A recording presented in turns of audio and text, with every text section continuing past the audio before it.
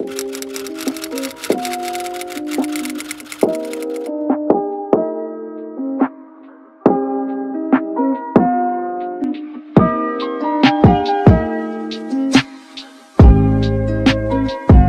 guys, welcome to Timberwolves Talk number, I don't even know. What are we at? Like seven, maybe six? Probably around there, 6 or 7.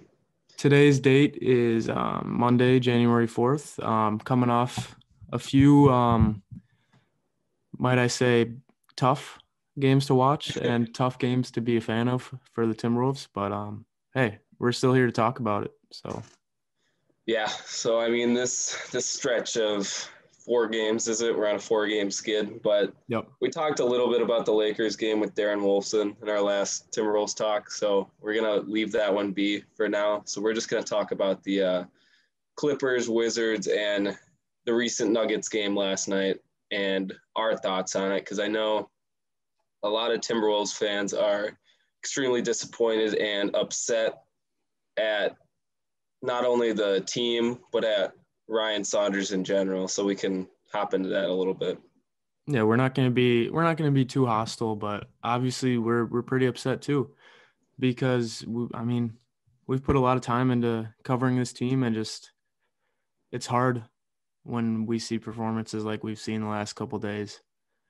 But Yeah, hey, so we're gonna try to have a little positivity here, just a for little. sure, for sure. So I think the first game, we'll go with the Clippers game. Yep. Honestly, it was a lot of the same from the Lakers game. I thought it was really poor defense. I thought shooting was not great. D'Lo didn't take control of the game whatsoever. I think one of the key points of these 3 losses, all by double digits, is D'Lo not playing like a superstar, like not playing like the star we need him to play like.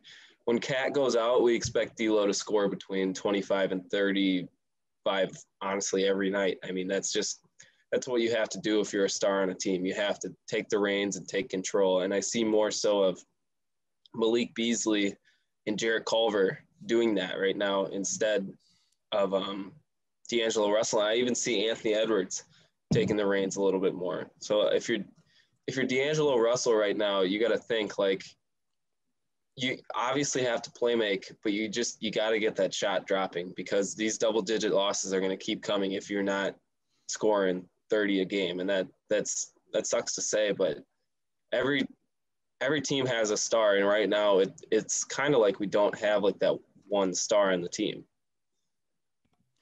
Yeah. So with D'Angelo Russell, I feel like it's not that he's not getting shots up, because he's getting a ton of shots up. It just feels like when he does get a shot up, it's forced. And he just doesn't have a good balance of playmaking and getting up. I don't know. It just doesn't feel right. It feels a little forced for him right now. And I don't know if that's because his shot's not falling the way he'd like it to, but I don't know. Yeah, I definitely feel you. I think a lot of the shots D'Angelo Russell takes are contested shots, and that's okay, because he does make a lot of those shots. But when they don't fall, that's when people start to wonder, like, oh, he's taking the worst shot in the NBA. He's taking a contested deep too, and like, do you really want to see him do that, or would you like to see him pass out of that and try to play make a little bit more? And it's tough, because obviously his shot is not dropping the way he wants it to right now. And I think everyone knows that. And I think everyone knows he's gonna get back on. He's gonna get back on track.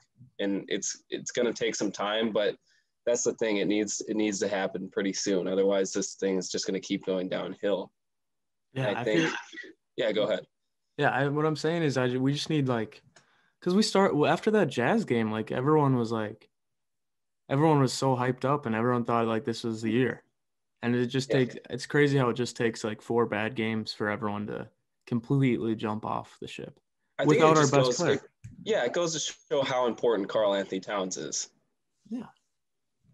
I think D'Lo as a player you're getting the most out of him as a scorer. So when he's not scoring well, he's not going to be effective on the court, really. He's a good playmaker, but his defense is just terrible.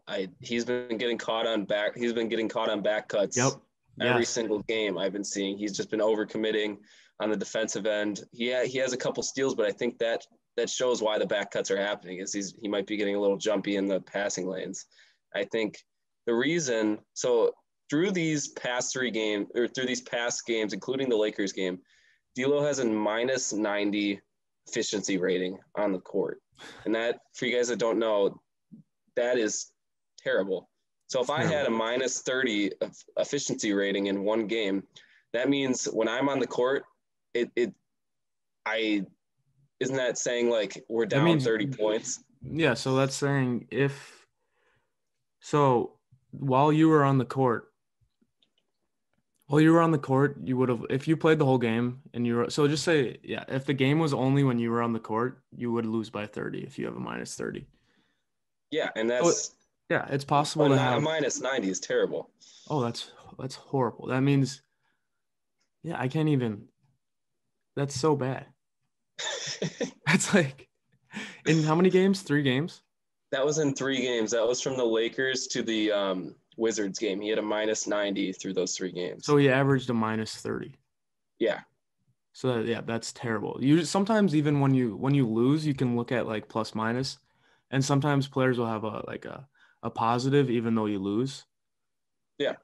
And so like, yeah, but if you have a minus 30, that's so bad. And we ended up losing most of those games by 20, 30, right? So yeah, we're like we say, we're not contributing these losses to D'Lo at all. It's just when you have a star player and he's not performing, obviously you're very likely to lose games. And I think that's the tough part for a lot of these Timberwolves fans to swallow. And they're I think what's happening right now is these games kind of show the true colors of the fans and that they're ready to like fire Ryan Saunders right now. And I mean, let's not get it twisted. I don't think he's the greatest coach of all time. I don't think he's ever going to be a great coach. And you know what? After this season, maybe it is time to hire a veteran coach or promote Vanderpool. But at this time, like we won our first 2 games with Cat, so there's really nothing Ryan can do without a top 15 player in the NBA. Like your team's not good.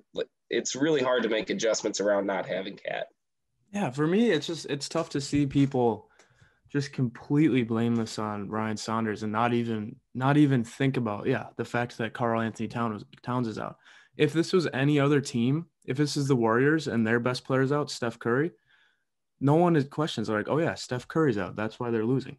But with the Timberwolves, no one is giving like that any thought. They're just like, oh, you have D'Angelo Russell, you should be fine. But like, they don't even look at how it affects D'Angelo Russell as a player not having Cat, because now all the pressure is on D'Angelo Russell, and if his shot's not falling, his playmaking isn't there either, because they're not contesting his shot as much. You know what I mean? He needs to have both of his things clicking and they complement each other well. Yeah, so I think that was our little D'Angelo Russell and Ryan Saunders rant. So I think next we can move into the Clippers game. Was just a lot of the same from the Lakers game. Bad defense. They shot very well.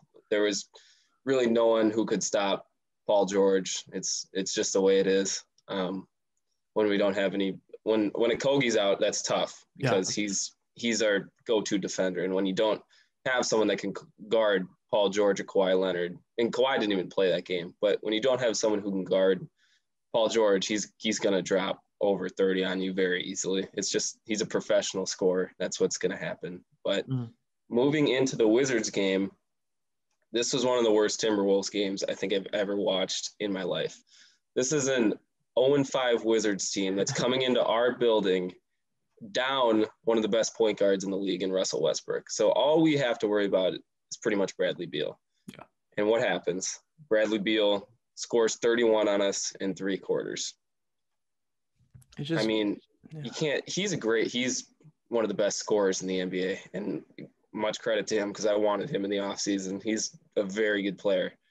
But come on, man. If he's scoring 31, there's most definitely players on our team that can match that, and another player who can – I don't know. Who is guarding him? I think Malik was on him a little bit, and I think Jarrett Culver kind of took the reins after that. But just his shot was dropping. How's Malik saying he's going to be first team all defense and then do that? I mean, I'm the Bradley Beal thing is people scores like him. Like I think They're Devin gonna Booker get their does it a lot too. They're gonna score, but like they're even if you play perfect defense, yeah. they're gonna do something crazy and put a bucket in. That's fine. I thought Malik put him into some bad shots. I think they should have had Jared on him the whole game just because Jared's a Mhm. little bit longer and a better defender. But Yeah, so yeah, I guess with those volume type scorers, I mean, so yeah, so with Bradley Beal, when you're going up against the game plan going in that game is all right, Beal's gonna get 25. It doesn't matter who we put on him, how we play defense, he's gonna get yes, 25. And that's okay. 25 but points. let's make him score only 25. Yeah, and if he gets 30, fine. But that's only 30 points because if he's the only one that's scoring and he's only getting 25 points, you're going to win that game. You have to make other people beat you. And the problem is we let other people beat us. Yeah, we let. I think the worst part was we let Thomas Bryant and Denny Avdia pretty much do whatever they wanted in that game. I don't think like we're just the thing that hurts is we were a more talented team than that Wizards team, and that win would have been like very good for us as we would be Yes. 500 right now. I think the whole goal without Cat is to stay five. Like if we can be 500 without Karl Anthony Towns, I think we can make the playoffs. Because then once Cat comes back, we're gonna have a winning record, and then we can maybe sneak in. But if we're going under 500 without Cat, our playoff chances are very grim because the Western Conference, all those teams in it are going to have winning records. It's not like the East where you're going to have a losing record for the 7th and 8th seed. There's every single team in the West that makes the playoffs is going to have a decent winning record. So when you lose to the Wizards, who just absolutely score on you at will, and you can't score back on them, I mean, yeah, the scoreboard looked a little closer than it was. It was 130 to 109, but they were almost beating us by 40 when they were actually had their starters in at the end of the third. Like it's just not acceptable even without your best player to lose by 40 to the worst team in the NBA. Yeah, for me it was hard even because the if I'm not mistaken, the college football was on, the playoff was on that night. Yep. And I was watching that with my family and I was trying to get them to switch back and forth to the Timberwolves game. And it was working for a little bit, but at a certain point, my family's just like, no, we're not watching this crap. Like, this is like, I'd much rather watch a blowout college football game than watch the Timberwolves just get obliterated by the worst team in the NBA. Yeah. And it's just like, I don't know. Another thing I kept noticing is like Rui Hachimura. Yep. He's a good player too. Yeah. I'm fine if Rui beats us. But he He's a kept good player. getting the weirdest mismatches. He would get like Ricky Rubio on him 2 times down the court. Like how do you possibly allow that mismatch to happen back-to-back possessions? I agree. I saw D'Lo a lot on Thomas Bryant too in the Yeah, post. like what are these matchups? So. I think what I got from these few games is the lineup that works best is the one where no one is playing out of position. When you have, I'm just saying, like D'Lo and Ryan Saunders got together and I think it was after the Wizards game actually, and just wanted to simplify the offense. And D'Lo went to John Krasinski of the Athletic and said, like, of course Jarrett Culver's not going to be able to defend the forward position. He's a shooting guard and a point guard. I mean, like you can't just ask someone who's been doing something their whole life and is a professional at it to go guard a 6'8", 250-pound Just get a big damn man. four. Just get a real four. That like why? It's not that hard. Everyone is saying the same thing, and we've been saying this since the first game of the season. We need a four. And I don't know if it's like a ego thing if you can't bite the bullet and just be like, all right, I was wrong about Wancho. Jake Layman, he's probably more of a 3 even. He's not even a 4. He's not even a true Jake 4. Layman looks good at the 3. Because he's a 3. Because he's a 3, yes. So, like, why can't you just get a 4? It's not that hard. There are so many, I'm not even saying. We're not even going to, we've brought up Rodney Hollis Jefferson so much. Him. And not even him. There's other 4s out there that are, like Frank Kaminsky's now a free agent too. Sign him. Just sign somebody. Like, just you give someone a shot. Like, you don't, like, I'm sure we even have a guy on the Wolves G League team that is a 4 at heart. And, like, we don't need to keep doing these small ball lineups. We don't, like, just get a damn 4. I agree. And I think the 4 so me and Peyton were talking about this before we got on here. Jared Vanderbilt, in the few minutes that he's played, has a higher player efficiency rating than LeBron James and Giannis Antetokounmpo. I don't understand. Every time he comes on the floor, he does something positive on the offensive and defensive end. And it's the same with Jaden McDaniels. Those are two true fours just stashed on our bench that we at least everyone's saying start Vanderbilt and stuff. I don't think you have to start Vanderbilt. You just have to give him good minutes. Like, he's not going to thrive if you play him 3 minutes in the garbage time. Give him 15 minutes of actual game time and let him see how he does. And if he proves himself yet again, plug him in, because there's no one at the 4 right now that's benefiting us. Yeah, so we could say, okay, so maybe he's only has such a high PER because he's playing garbage time or because he's not getting as many minutes. So it's like kind of like it's kind but of the thing is, he's doing, if you're giving someone 5 minutes a game, expect them to, and if you get only 5 minutes a game, this is just a life lesson in general for basketball players. If you get only 5 minutes a game, make the most of your 5 minutes. Yeah, and that's exactly what he's done every time. Yes, and that's why the fans, I think, have kind of been falling in love with him as a player, because you can tell he actually cares. Like some of the other guys, like, we're down by 30 and they're just kind of like, all right, let's get out of here, let's get to the next game. But that guy, he's fighting, he's given us some fight, and that's when you're in a losing situation as a team and as a fan base, that's all you can ask for. And he's given it his all. He's diving on the floor, he's playing full court defense, he's doing everything. Like, the worst that can happen if you play him more minutes is he doesn't play that well. And then honestly, the worst that could happen is it just stays the same, because we're at rock bottom right now for the 4 position. Yes, and I feel like if you give him more minutes, he's not going to blow the game for you.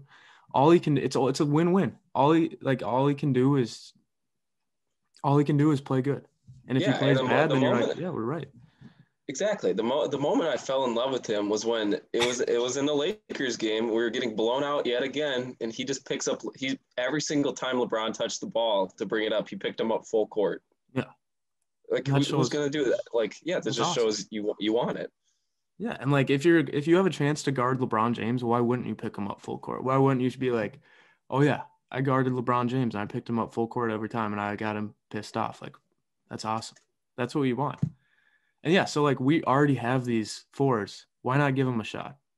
That's what I'm saying. And I think Jaden McDaniels is one of those players that needs to be on the court to develop. If he's just in the 13th roster spot the whole game, you give him a minute. Like, I was so mad last night when we played him only 1 minute against the Nuggets, and he comes out. It was 50 seconds, and he scores as many points. He scored 5 points.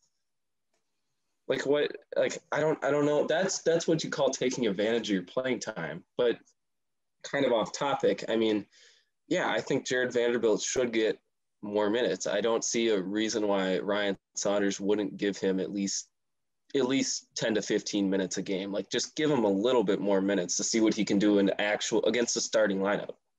Yeah, and by saying we have weapons on the bench and stuff, I'm not saying don't get a new 4. We need a new 4. Yeah, we do. But if we're going to be stubborn about it and be like, no, the guys we got are the guys we got. We signed Juancho to a huge deal. Like, we don't want to bite the bullet on that. We got rid of Rondé Hollis-Jefferson. We don't want to be the bigger guy and sign him back. Like, if you're going to do that, fine, but at least play other 4s. Don't be playing Jarrett Culver at the 4, because he's not a 4, and that's going to make everyone look bad. And touching on that, I think D'Angelo Russell, man, I think he needs to be the 1. I don't think he plays well at the 2. I was just about to go into that. I think because I was talking about lineup changes, like, you cannot have it just doesn't work. They both play terrible together. Whenever Ricky Rubio and D'Angelo Russell are on the court together, that is when shit hits the fan. Like, every single time. Like, we are terrible when those two are on the court together, and it's because neither one of them can make a play without the ball. It's just not how they it's just not their player style, and that's okay. But Ryan has to be smart enough, and I think he finally learned last game that they cannot be on the floor together. And like, we knew this coming in though, because they both need the ball. Ricky, he's not a scorer, but he needs the ball in his hand to facilitate for others and get the offense going. He can't play off ball.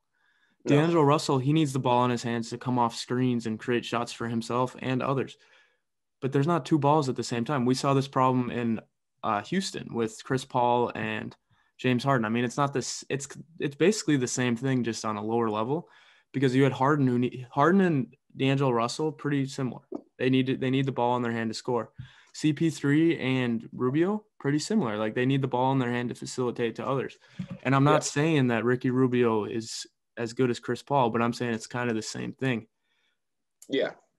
Chris Paul is an amazing Ricky Rubio is what he is. And James Harden is the best volume scorer there is in the NBA. You're not going to find someone who's a better scorer than James Harden.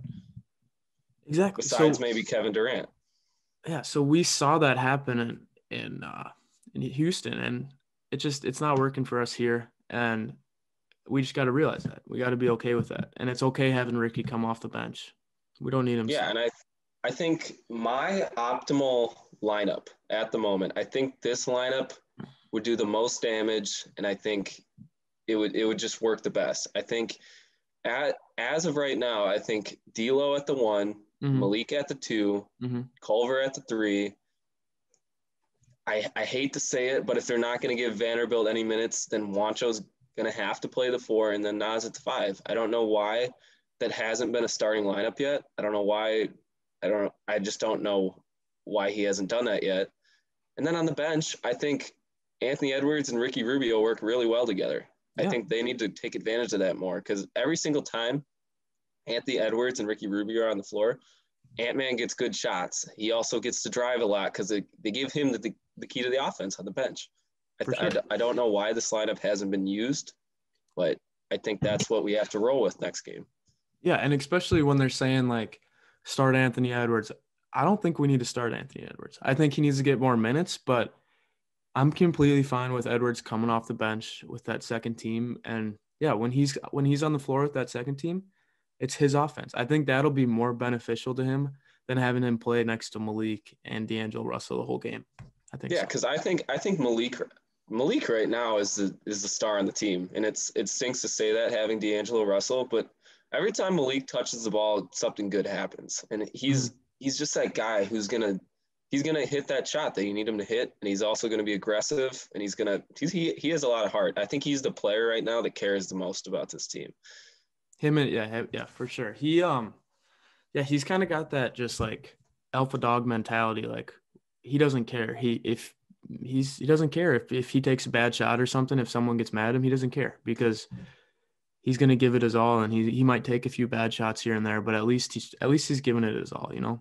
Yeah, and I think one thing that he really worked on this offseason was driving, and he looks really good actually taking it to the cup. Like he's that in and out scorer now. He's the 3-level scorer that he could be, and that's kind of I don't know. I think Malik Beasley, honestly, I'm not saying it's this year, but he could definitely be an all-star, man. From the way he shoots that ball to the intensity he has, and he's far more athletic than people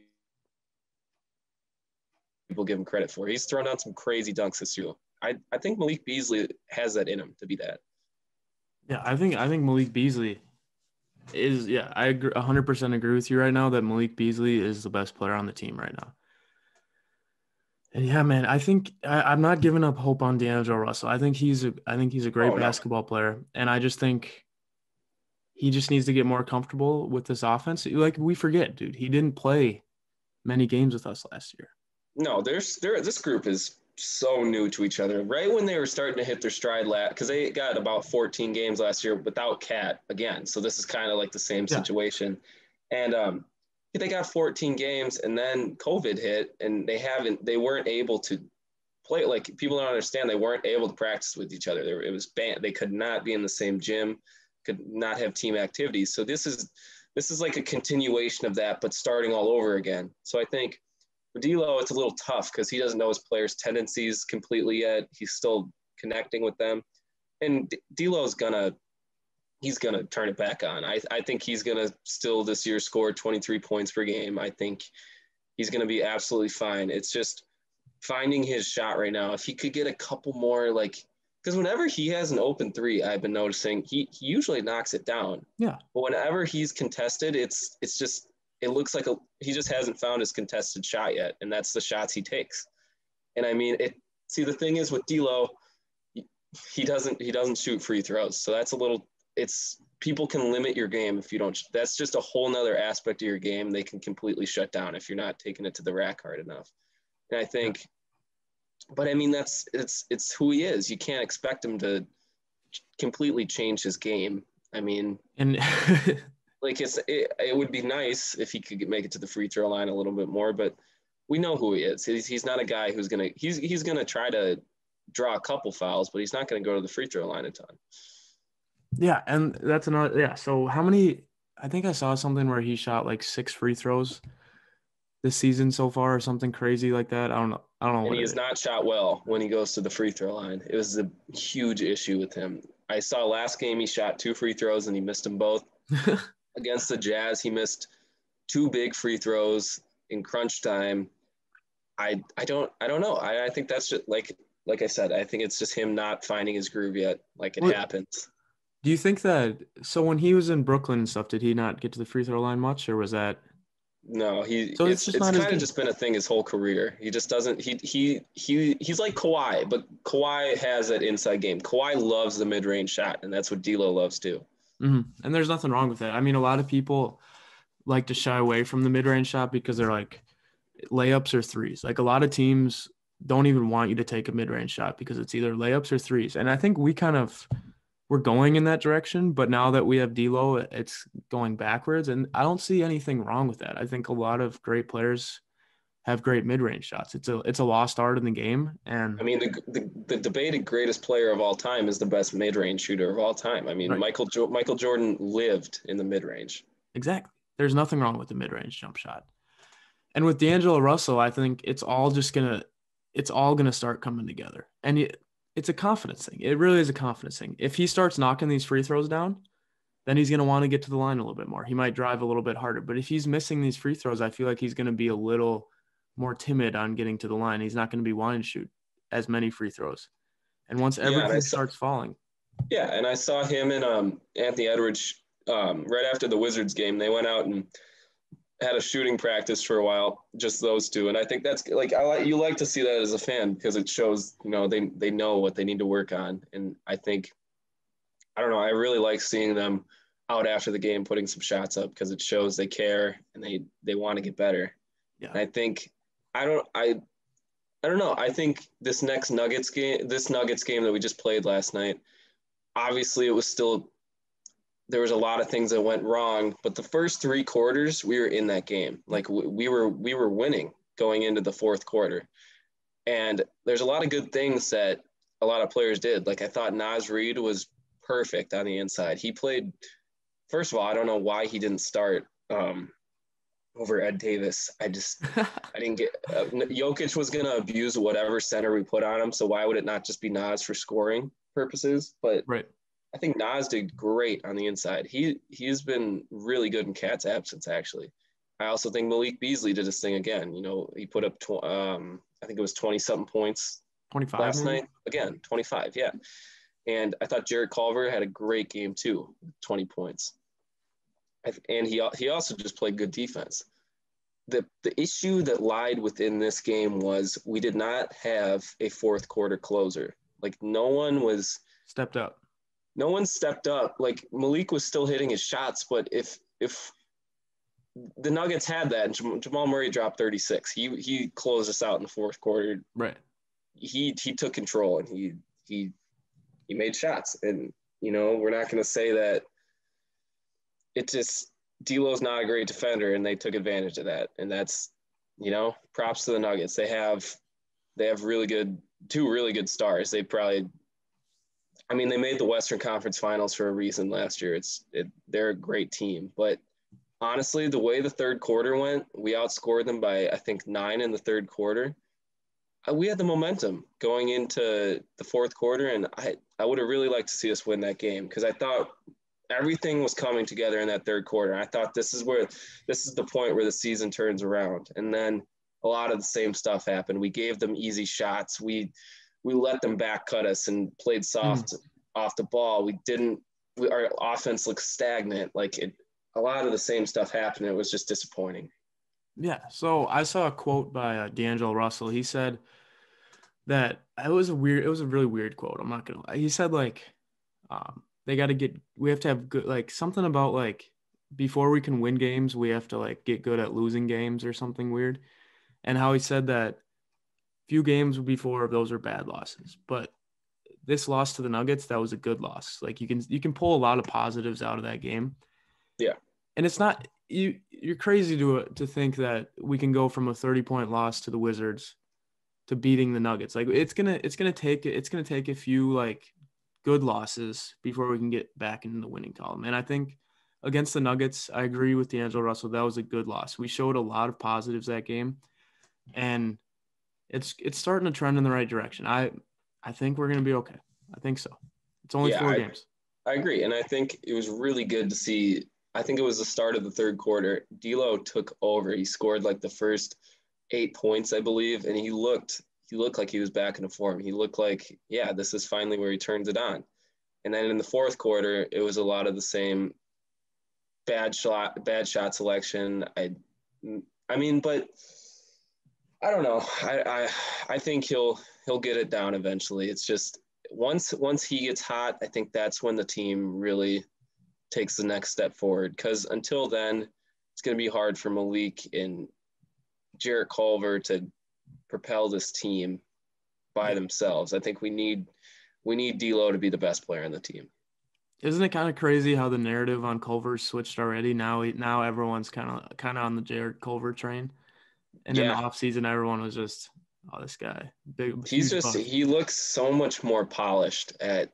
It's incredible what one season did to him. Like, I don't know what he did this offseason. I don't know if he worked on his shot a little bit more. Or the free throws look better. I mean, he still has a little hitch in it, but they're dropping at least. I think he just looks like he can get to the basket whenever he wants. That's the big thing with him. Like his scoring on the inside is incredible this year. Dude, he's so lengthy. How tall is he?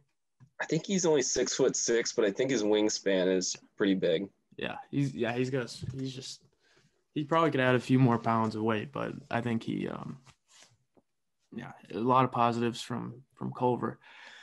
So let's just set the record straight. We're still here for Ryan Saunders. I think as of now, I'd like to see him coach a few more games with this unit, because I don't like he was people forget he was 2-0. Like when we had our normal team with Josh, we can talk about Josh Okogie after and the effect he has on the team too, because it's giant. But we have to give Ryan Saunders more than 4 games without 2 of his best players, because that's losing 2 of your best starters it's detrimental to the team, because you have to bring in 2 bench players. So I mean, I'd like to see him get Cat back and see what he can do this season. And if we get Cat and Josh Okogie back and it's more of the same, the offense looks bad. Yeah, but we have to see first.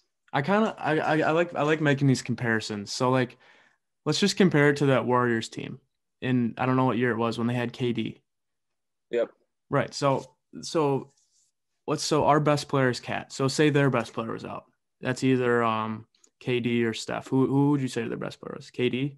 I mean, on that team, it was definitely KD, yeah. All right, so KD's out. He's injured.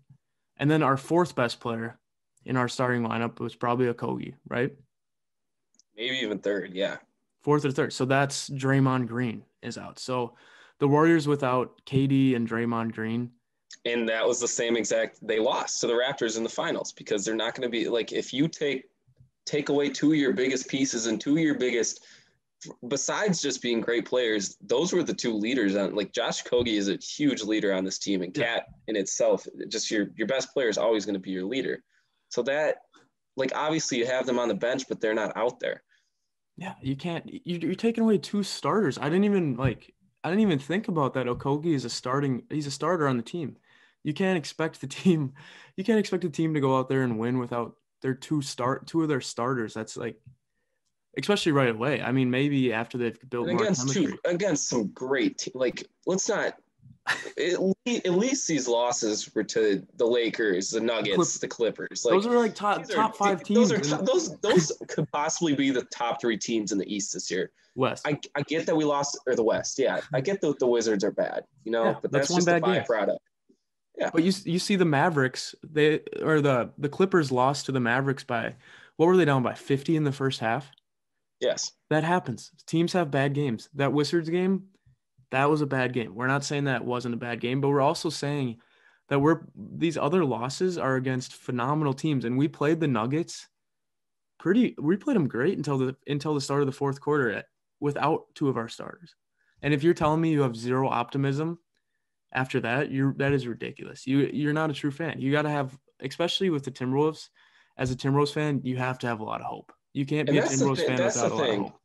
I like going just on these like these recent Instagram posts by the Timberwolves, and I just do it, but I don't like it because it's just so much negativity. I'm like, guys, like we're without like you got to factor in all of this. We were 2-0 and we beat one of the best teams in the West in that series. Like that game against the Jazz, I thought we controlled that entire game. Like we were up by like almost 20 in that game until Donovan Mitchell finally caught a little bit of fire, which he's supposed to. He's a top 15 player in the league too.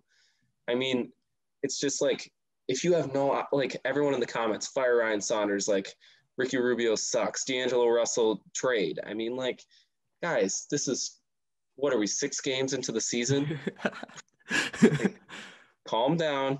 Once we get Cat and Okogie back, I think we'll be just fine. And honestly, I kind of have a big prediction for this next Nuggets game. I think there's a possibility we win this Nuggets game and get this thing back on board. I think we're gonna have because it's the second game. We know now. We know now what they're gonna bring. I mean, they know what we're gonna bring also, but we played pretty bad. So like, D'Lo's breakout game is gonna be in the next. I think it's gonna be next game, but it's at least gonna be in the next 2 or 3 games. And once D'Lo, Malik, and Anthony Edwards all are on the same page and clicking, that's a trio in itself, even without Cat. Right. And Jared Culver's just that great piece. Yeah, dude. This talk is getting me a lot of optimism actually. And it's frustrating how fast these fans and like, because it's hard being a Timberwolves fan. We get it. It's hard. And especially with every single year you're coming in, oh, this is the year. But and guys, this is through 10 years of watching this team, like this is the best team we've had in 10 years, like without a doubt. And even with that Jimmy Butler year, I think we have more young talent than we did that. Like that was just that was just Cat and Jimmy. Now we actually have 5 to 6 players that are really pretty good NBA players. Yeah, what we have to do is we have to figure out the power forward position. That's something that is kind of unacceptable to be a professional team and just not have every team, at least in the NBA, has one guy at every position that's a good NBA. Like they are good enough to be in an NBA starting lineup. The Timberwolves at the moment don't have a player that's an NBA starter at the 4. And Rondae Hollis-Jefferson, what he gave us was at least defense. Like that's at our 4 position. I don't care if you can shoot threes. I care if you can play defense at the 4 because Cat's not the best defender. So if you can help Cat play defense at the 4, you're good in my book. And that's exactly what Rondae did. And we let him go. We let the guy go. We let him go, man. And seems like we're not going to try to get him back per Darren. Yeah, and I mean, I guess going on to another subject was the Okogie thing. I think people really underestimate the value of Josh Okogie, even though he's not the best scorer. I mean, he's possibly an all-defensive first or second team type wing defender. Every single game, think about his task. Like, if you had to guard Kawhi, LeBron, Jason Tatum, if you had to guard those guys night in and night out, would you be really good on offense too, or would you focus on trying to stop those guys? You don't need him to be, because the thing is, everyone, a base level basketball fan only looks at scoring, and they think that they just look at players that base off their scoring, but you can't have every player score 25 a game. That is impossible on a team. You need a guy that's going to go out and get rebounds. You need a guy that's going to go out and play defense. And by doing that, when you have a guy that's going to focus on defense and guard the best player, 1 through 4, whatever position that is, like Josh Okogie, it lets a player like D'Angelo Russell not have to guard the best player. So then he can focus more on offense while Okogie is focusing more on defense. That's how it works. And I guarantee you guys, I guarantee you that Jamal Murray would not have scored 36 in that game. Josh Okogie would have held Jamal Murray to it would have been under 25 points. And that's the thing. That's 10 less points on the scoreboard. That's what Josh Okogie does. He takes away other teams' points. He takes away other points. Like you having that guy on your team that can guard, there's not a lot of Josh Okogies out there. And I know that sounds silly, but there's not a lot of guys who are that good of a wing defender. And that's a huge loss to our team when he went down with that hamstring injury, I think against the Lakers. And that was partially why we got blown out that game in the third and fourth quarter. We didn't have that guy that could guard LeBron. And I mean, it's like losing Cat's one thing, but also losing Josh Okogie's the other reason that we're kind of struggling on the defensive end. So I think those two losses, honestly, were probably the two worst players we could have lost. And you took away two of your most valuable players to Ryan Saunders, and you expect him to just be perfect and keep the ship moving from 2-0. It's going to take him some time to adjust this lineup. I 100% agree. Another thing I kind of want to touch on is, so I've seen this with young teams in the past, and it's kind of reminiscent of a young team that doesn't have the chemistry but has a lot of talent. Yeah. We start every game slow. Every single game we dig a hole. We always dig like a 10-point hole. The other team always comes out shooting the lights out. Yep. And we always dig a hole. We need to find a way to start out strong, because then you don't have to build your way back. You don't have to have these comebacks because you're already in the game. And like I agree 100% with you. And I think what's weird about these 4 games is that we've lost is the first quarter, we're usually in, like, I agree. I think every single game we've done this, and it was especially apparent with the Nuggets last night. We went down about 15, but then we just once we actually wanted to come out and play basketball, we brought the game, we tied it up again. Like, we've done that. Yeah, it every happened. Single one of these games, and we've looked fine throughout the first half. It's just we can't finish. We're not the second half team yet, and that comes with veteran leadership, and that comes with defense. Defense wins you second half games. And I hate to. Wow, nice dog you got there. Yeah, man. Hey, you're good. So yeah, no, I just like I think, and it might be a hard pill for most fans to swallow, but it might not be this year, man. It might take one more year of this group playing together. That might be all it takes. And that might be hard to swallow, but that could be it. You got to have a little patience. And I think, like, obviously we've been bad for so long, and, like, you can make the argument that, like, we're done waiting, but, like, you can't injuries are something you just have to work around. And it happened last year too with Cat. I hate to say it, but, like, we're not going to be a really successful team without Cat. And that's just, it is what it is. Like, we can make, at best, I think this team can make it into the play-in game. I think they can make the playoffs, but in order to have that deep run, you need Cat. And actually, I don't know if you heard the injury news, but a lot of hand doctors are actually coming out saying that it's more likely that Cat's going to be out 4 to 6 more weeks than what they had imagined. But that was kind of what Darren talked about in our last podcast, that the Timberwolves aren't very open with their injury status for some reason. And they're one of the only teams in the NBA that's not. And I don't know if it's just, I don't know what it is. Is it a strategy maybe? It's got to be, because there's no other way that you would just keep an injury from the public. But now that Cat's doctor's saying he's only going to be out because, like, I think it was like a week ago, they said it was going to be like 3 or 4 weeks, right? So on this timeline, he'd be back in the game next week or 2 weeks.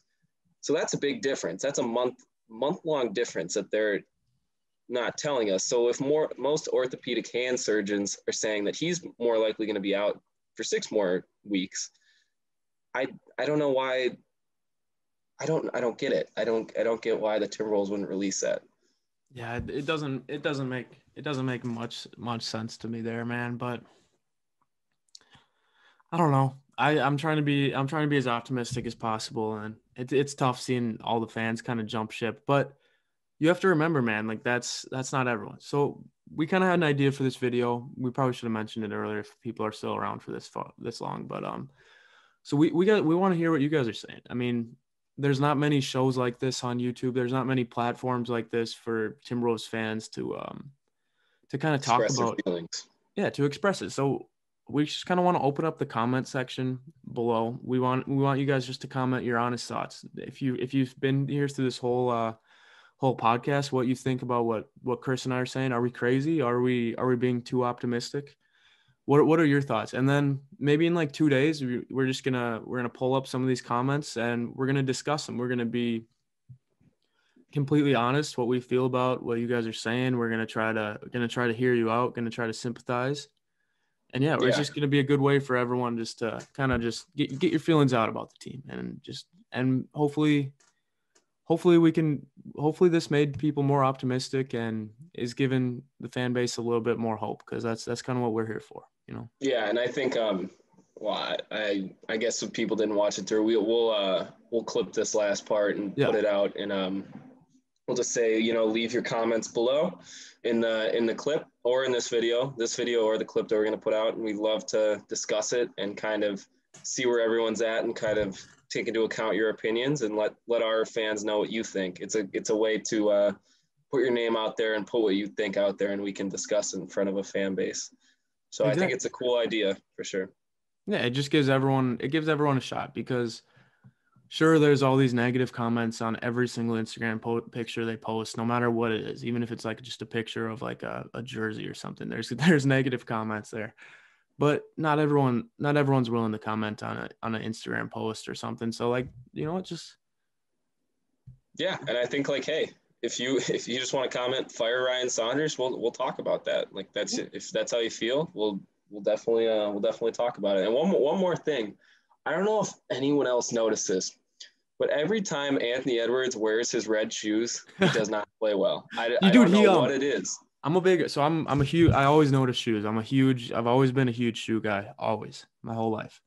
And what I always notice these weird things. So one game, D'Angelo Russell comes out wearing, I think he was wearing black shoes, first half, played terrible. Comes out in the second half, he was wearing white shoes.